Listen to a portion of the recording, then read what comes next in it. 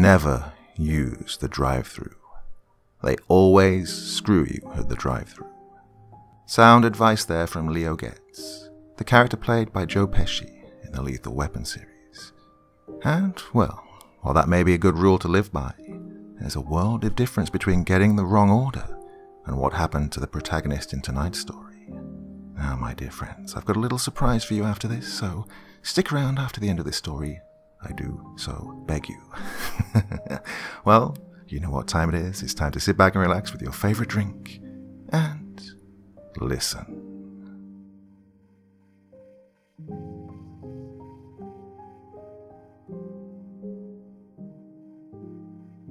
My name is Cassandra. I like to think of myself as above the rank and file of most people, but it's all part of that veneer of confidence that everyone uses to hide how terrified of life they really are. I just moved to a town in California, nestled in a valley near the ocean, to go to university there. Now, if you're near there, you know the place. A stone's throw from some of the best clam chowder in the world. I really wish I'd have gone for the clam chowder instead of the drive-thru. I was homeschooled, you see. Stop. No, it wasn't like that. My parent arranged play dates with other kids. I made friends pretty easily, but I've always been more introverted. Not that I don't mind the company of time-weathered friends, but, well, here I was. New home, new state. Far from my usual friends and the family I so loved. But I had freedom. I had a car. She's pretty nice. A dark blue sedan I got for a song from the money I made in 4-H, selling my show animals. Rabbits mostly. You'd be surprised how much a well-bred bunny can go for in the right markets. Show-quality animals can go for $500 a bunny. Oh, the worst night of my life came out of the blue. I studied extensively, but the cellular biology degree I was pursuing was proving challenging. So, once again, I found myself at my desk, in my dorm, at 1 a.m, and realizing that I hadn't had dinner. The rumble of my stomach interrupted my research on viral behavior, and with a groan of irritation, I lifted myself from my desk and went to the kitchen of my dorm block. My 3 roommates were all different, and I couldn't stand 2 of them. One of them, an activist who never met a cause she didn't immediately attach herself to and ram down our throats. The other was there on a pageant scholarship, and she was going on a general education run until she could, and I quote, find myself and what I want to do with my life, or whatever. The third girl, Gloria, I got along with pretty well. Very overweight, a real classical goth in style, but chipper as a basket of sunshine in her personal dealings. And it was her who I found fishing out the last bit of food from the fridge. She paused, seeing me, staring forlornly at the fridge. "Oh, sorry, Cassie. I didn't know you were up. Do you want some?" she inquired with a guilty frown, offering me the paper plate with the soggy burrito resting on it. In my hungered state, it looked like it could have come out of Gordon Ramsay's kitchen, but in my perpetual state of mild social anxiety, I didn't want to ruffle any feathers, even though it was clear Gloria was trying to do the same. "No, that's okay. Francine hasn't touched that thing in 2 days, and you got to it first. I'll get drive-thru," I dismissively squeaked, blithely waving my hand. "Are you sure, Cassie?" she chirped, head arching. I smiled. "You go ahead. But you've got shopping duty tomorrow, okay?" "You're the best. I'll get the good stuff," Gloria exclaimed in a hushed tone, respectful of our other 2 roommates' slumber. I strolled outside, the orchestra of crickets washing over me at the same time the cool, coastal night wind met my skin. Halfway to the parking lot, I realized I was still in my slippers, the ones that looked like Dachshund puppies, and the long pink nightshirt, not a scrap else. Thank you, scatterbrain. Purse in hand, I hesitated, but ultimately decided on going. I didn't want to waste precious time since I'd need to capitalize on whatever sleep time I had left. I got into my car, settling into the cool leather seat, and pulled out. I hadn't been out often, and the drive to town was about 10 minutes. I began to explore around, looking for a colourful beacon of illuminated advertisement, promising delicious, thoroughly unhealthy meals. I finally found one. Indie burger joint it looked like, but the first place I saw that was open. I fished a $20 bill from the wallet in my purse and took a deep breath, pulling up behind a bulky white SUV, which was behind 2 other cars. Busy night. I rolled down my window, biting my lip apprehensively. One of the reasons I could afford the car was because, well, it had some issues. Like rolling down the window, for some reason, triggered the door locks. I groaned in irritation as they audibly clicked open. Irrational fears flooded my mind as my eyes darted to the dark, rustling shrubs and the tree line nearby that marked the line between civilization and miles of trackless mountain forest. Too much noise for an animal to come near. They don't like cars. I chided myself. Another car pulled up behind me. This idiot had his brights on. What joy. I flipped my rearview mirror up, shaking my head and waving my hand disapprovingly. And immediately stopped. Jeez. What if he's a killer? What if he's a grouch? I shouldn't make him angry. I groaned inwardly at myself. Right. If I had those odds, I'd be a lottery winner right now. I resumed my agitated hand gestures, and he flicked his lights on and off, indicating they weren't brights at all. Just the stupid LEDs. You know, the kind that blind you at night when you pass on the road, because they're bright enough to be seen from space. Yes, those kind.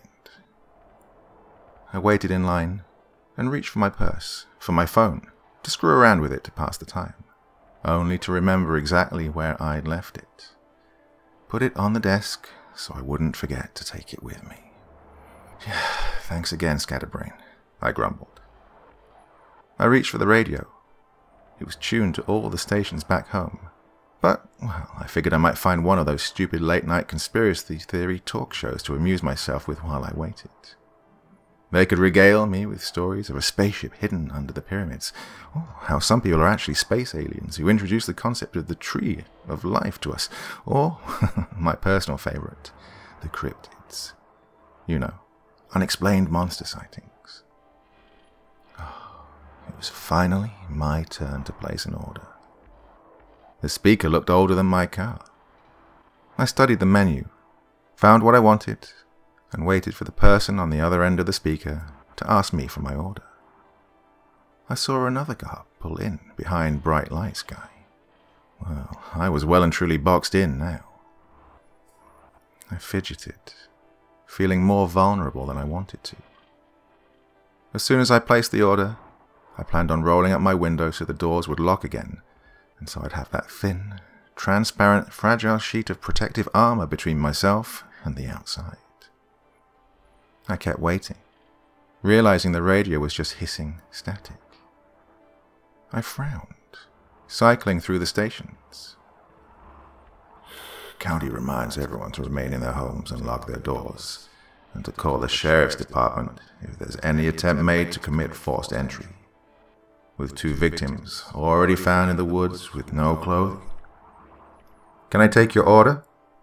Oh, Jesus Christ. Timing. I turned off the radio, lips trembling at the snippet I'd heard. I'd like the number 3 combo, please. Medium Diet Cola, I chattered. I'm sorry, could you repeat that? The speaker cheerfully crackled. A very sunny-sounding young man. God, if I wasn't terrified out of my skull right now. Jeez. Yeah, I'd like a number 3 combo, please. Medium with Diet Cola, I repeated, trying to juggle hiding my terror and irritation at the same time. Combo 3, medium with a Diet Cola. That'll be $7.40, the speaker recited, Thank you, I mumbled, then rolled up my window, hearing the locks comfortingly click. I relaxed a little, reaching for the radio. A reminder to all residents to stay in your homes and lock your doors and windows until the sheriff's department concludes the manhunt. 2 victims have been found so far. Tracy White and Ginger Ferdinand. Bodies bleached pale white, seemingly to conceal evidence, and left in the woods. Sexual trauma is apparently evident in... Oh God. Oh God, oh God. Did some sick monster watch a horror movie and decide to emulate it? I reached for the radio again to turn it back on, wanting to learn more, but worried I would work myself up into a fit. There I was, Dachshund slippers and a long nightshirt with nothing else. I fumbled in my purse for the taser my mother had given me before I'd left for university. Jeez, God damn it, why can't they make these purses practical? I yelled, dumping out the contents onto the passenger seat. A pack of gum, my parking pass, my student ID, my wallet, bundles of receipts, and a phone number from someone I met at a party a few nights ago, and my taser. I clutched it tightly, kissing the handle gratefully, before setting it down on the seat again. Thanks, Mom, I whispered, wiping my eyes of the nervous tears that had flooded my eyes during my desperate search. I didn't know how long all of that had taken, but to my immense unhappiness, the line hadn't moved at all. I rolled down my window again. The locks clicked into the unlocked position once more. Hello? I'm sorry, but is there a delay? I asked. Nothing but static replied. Hello? Static. Nothing but. I frowned again and rolled up my window. Why would it be static and not just quiet? The line finally moved, and I let out a whimper of relief, body relaxing. The white SUV in front of me was at the window, and I could see an arm extending from it to an arm from the restaurant window. Stupid idiot. Everything's fine, I admonished myself. The cops will catch whoever they're hunting and life will go on. I'll get my degree, go into STEM, meet a nice man, have lots of kids in a big house, and live happily ever after. I watched the restaurant's window extend a hand, bag held, past to the SUV. It pulled forward, and I saw the road beyond it. Freedom. Well, just as soon as I had my food. I rolled down the window again, and again the locks clicked open. There was a lady in a white, chef-like outfit at the window with a headset on. Weird. I thought it was a man on the other end of the speaker. She had a huge grin on her face. Probably a tweaker, I guessed.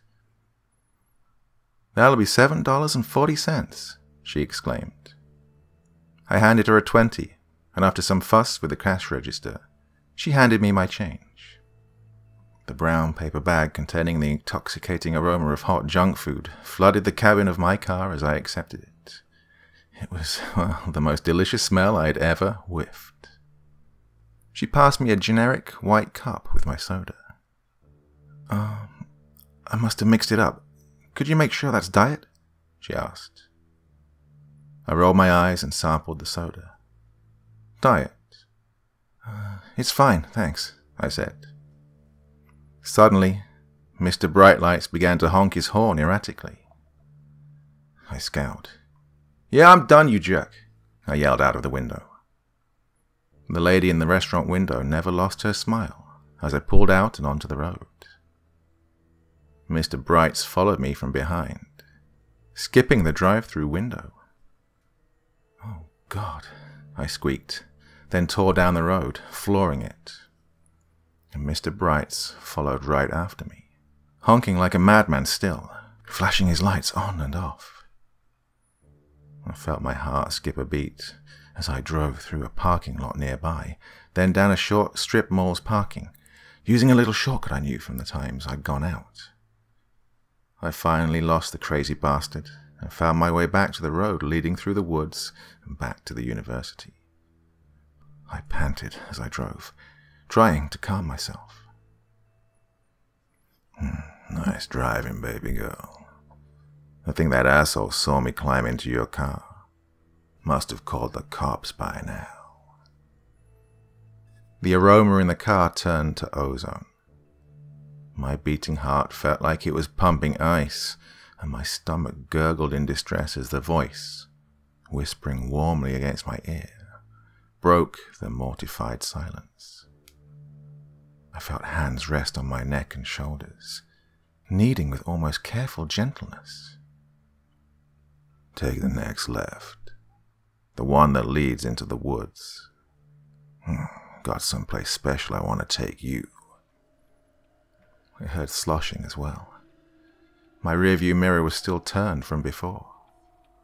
I noticed a few gallons of bleach resting on the rear seat next to him. Oh no. In the state of terror I was in, I did as I was told, meekly obeying the stranger in the back of my car. In my space, touching me. I saw a camper van at the end of the road, and a portable bathtub sitting outside of it. My eyes settled on the taser, still resting on the passenger seat. He must have noticed some change in my demeanor, because he reached up, grabbing my hair and pulling back. My hand lanced out, wrapping around the taser the second I felt a damp cloth seal over my mouth. I woke up to hear shouting. I was lifted out of the same portable tub I'd seen, bleach running off my bare form as I stumbled out, skin red and irritated, and noticeably paler. My lungs burned from the vapor, but I breathed. I saw a man lying dead on the ground. Perfectly ordinary-looking person. Brown jacket, blue shirt, jeans, normal face with a clean-shaven look. His face was twisted in agony, hands clutching his chest. I learned later that my taser attack had exacerbated a heart condition he had, and when he became excited, he experienced a heart attack before he could take me. The police found me because Mr. Brights, who, as I later learned, was another student from the university, a vintner student by the name of Harold Brown, had called the police and trailed me as long as he could. It was because of him that I was alive. I'm going out with him next week. But when the police came to interview me in the hospital about my ordeal, they wanted to know a lot about the woman at the drive-thru, the kidnapper's accomplice. I couldn't remember much, save for that horrible smile. She's still out there. And ever since that night, I've slept with a taser under my pillow and my doors and windows locked. I've taken up self-defense because I refuse to let this dead monster's partner haunt my mind. Regardless, one thing's for certain. I am never using a drive-thru again.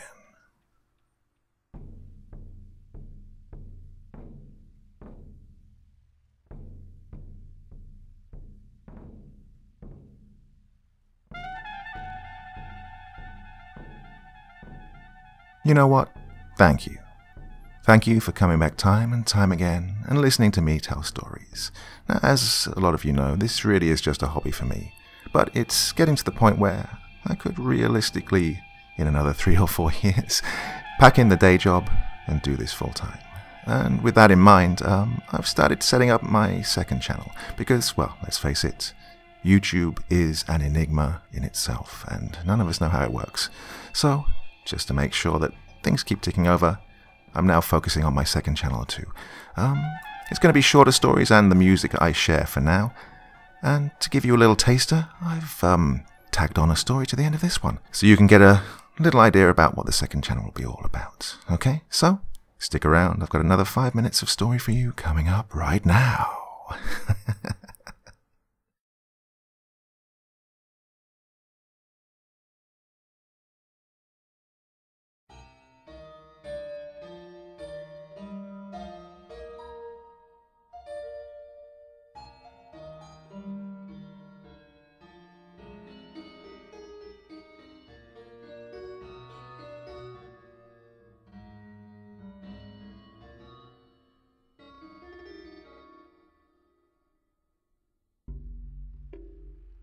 I was sitting in my bed around 1 a.m., as I normally do, when I could have sworn I saw my reflection in the dresser mirror move on its own.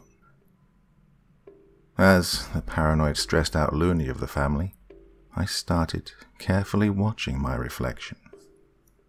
I tried to trick it into moving on its own, by looking away only to quickly turn back to catch it off guard, but alas, this didn't work.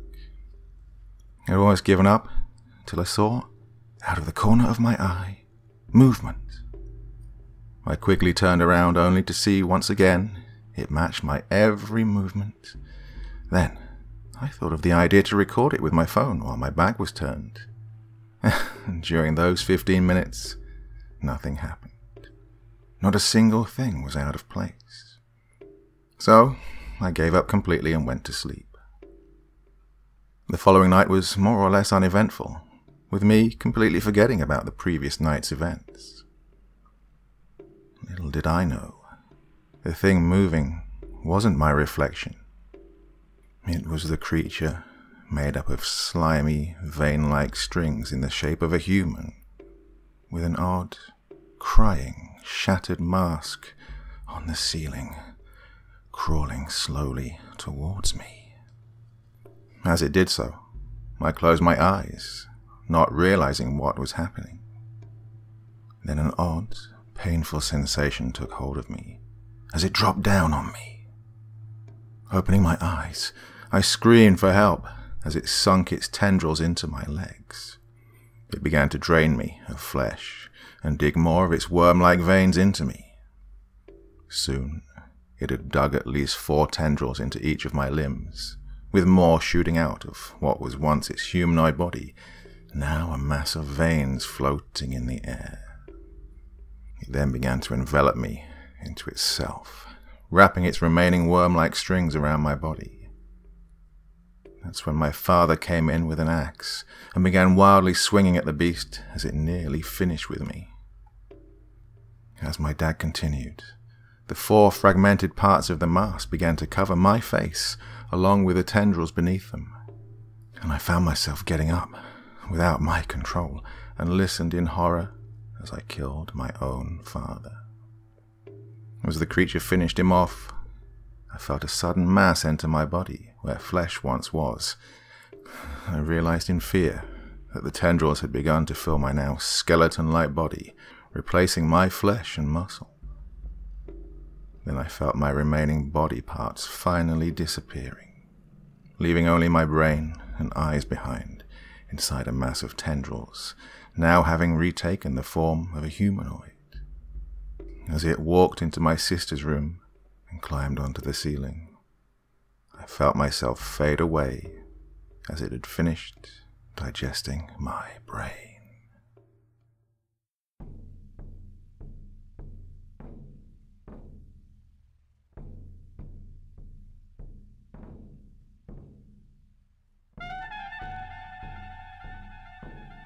Hey there.